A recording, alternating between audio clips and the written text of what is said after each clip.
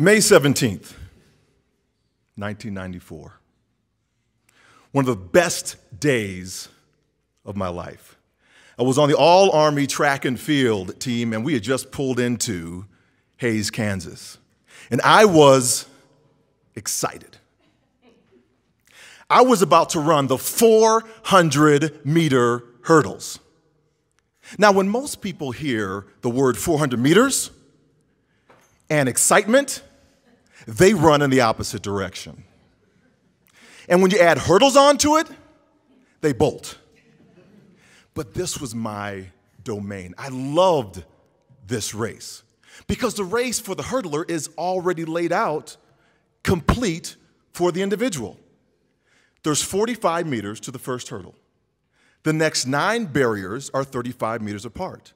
And then a 40-meter sprint to the end, 400 meters. If you're trying to figure out the math, it does work.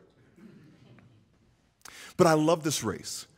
As I said, it is laid out for the hurdler. Each hurdler has their own set pattern. Edwin Moses, one of the greatest hurdlers of all time, he did it 13 steps every single barrier. My pattern, 22 steps out of the first hurdle, 13 steps down the backstretch.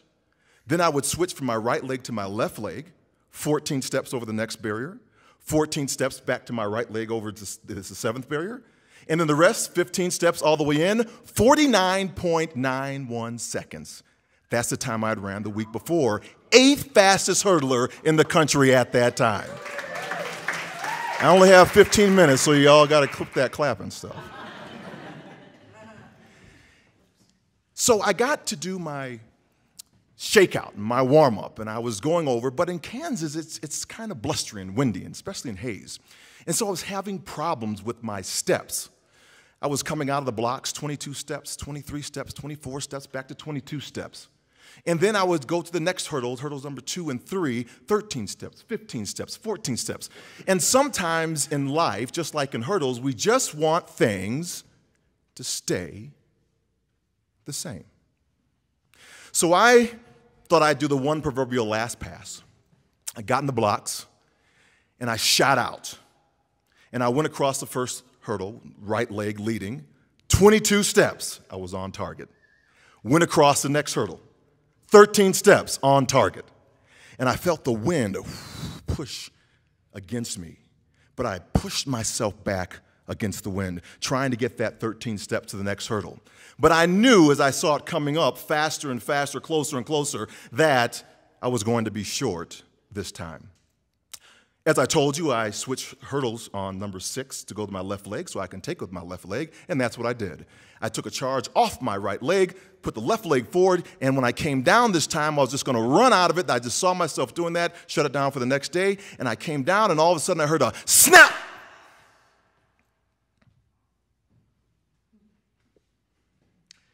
And as I began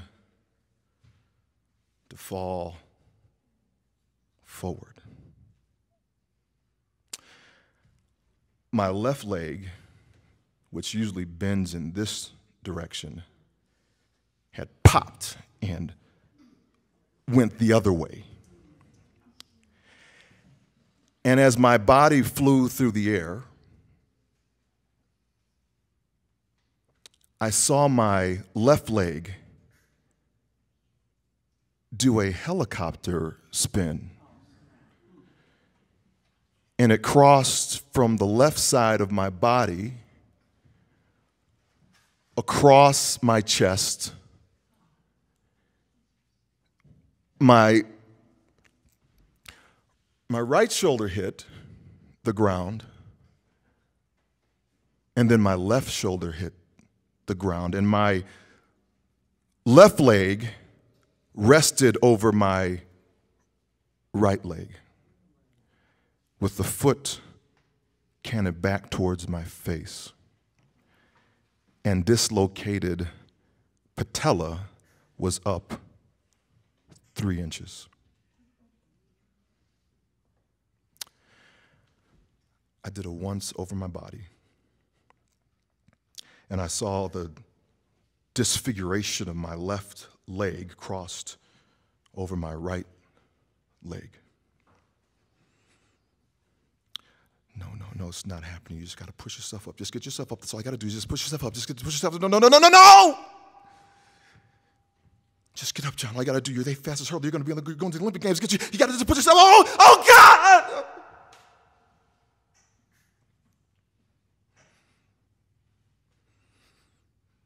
And then 90 minutes later, my teammates, they were holding on to me and consoling me.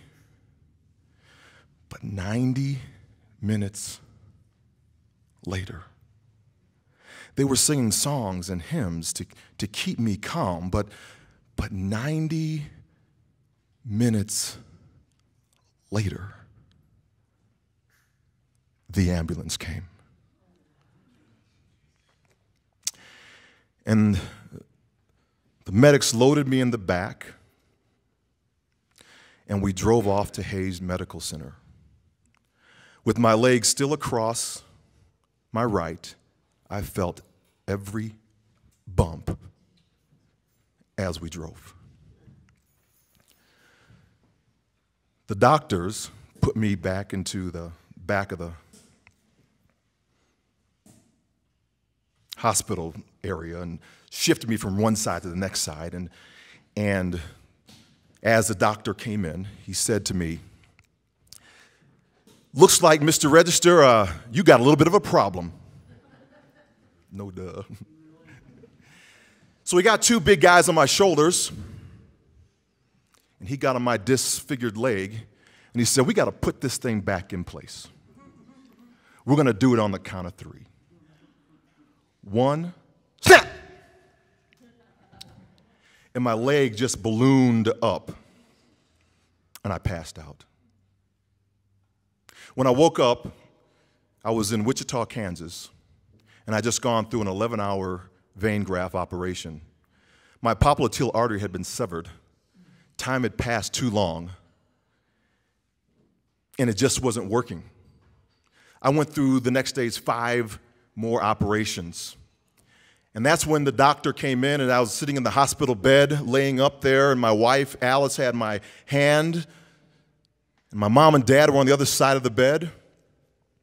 And Dr. Randy Mullins came in, and he said, "John, you know, we've had to try to reconstruct your artery, and it just hasn't worked adequately enough, so you have a tough decision to make." What's that, Doc? What kind of decision? Well, you can either keep your limb and use a wheelchair for the rest of your life. And is there another choice? Or you can take an amputation, but at least you'll be able to walk on a prosthetic. Now, what kind of a choice is that? Between not walking and not really walking. And I turned back to the doctor and I said, "Dr. Mullins, I know what has to happen. I know it has to be amputated." And as soon as I spoke those words, my wife, Alice, her hand just slipped away from mine. My mom and dad, they walked to 2 different corners. And Dr. Mullins said, "We'll begin tomorrow." I woke up in that hospital room about 20 hours later. It was 11 o'clock at night, and there I was, alone. And I could see the nurse's aid station. I was in tremendous pain. And I thought that if I just had my leg amputated, logic says that I'm not going to have this pain anymore. And I was in such tremendous pain, I began to rethink my decision about having an amputation. And as I saw the nurse's aid station, I just wanted something to knock me out. But I was too weak to roll over and get my call button to get them to come over. And my voice was too scratchy from the tubes that had been down my throat to call for the nurses to come. So I just had to watch the clock on the wall, ticking away. 12 o'clock, 1 o'clock, 2 o'clock. And it was just my life was ticking away. I began to think, who was I now? What was my identity? Am I still a father to my son? Is my wife going to stick around? Who am I now? Do I still have a job in the United States Army? Can I still support my family? How will my parents think about me? What will society say about this guy with this one leg? And there I lay watching that clock and my life go 5, 6. At 7 o'clock, Dr. Randy Mullins came in the room, saw me in my state, and he said, John, you need to get some fresh air and get outside. So he called my wife, and it took them 45 minutes to get me in a wheelchair, push me outside. My son and myself, we were on the playground, and my wife, and they went to go swing on the swings, and they were about 20 feet away. And I was so weak, I could not push myself up out of that wheelchair. And I just lost it. I just broke down, started bawling, started crying. My wife saw me struggling. She comes running over. Alice comes running over. She says, what's wrong? What's wrong? What's going on, John? And I began to articulate all the things that had happened the night before in that hospital room. And she said the words that stopped my downward spiral. You know what, John? We are going to get through this together. It's just our new normal.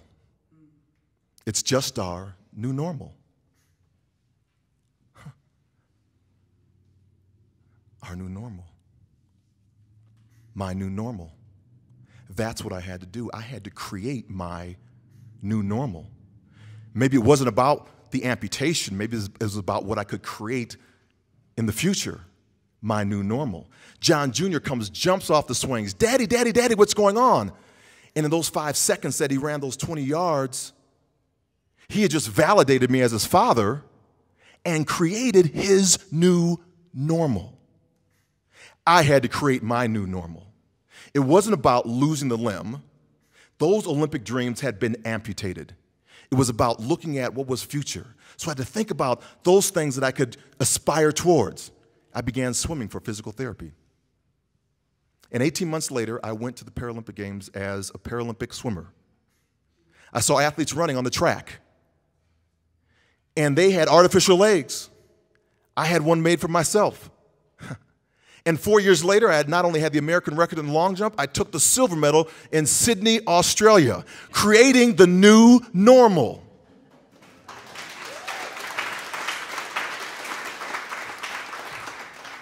May 17th, 1994. Best day of my life. That's the day I was able to create my new normal.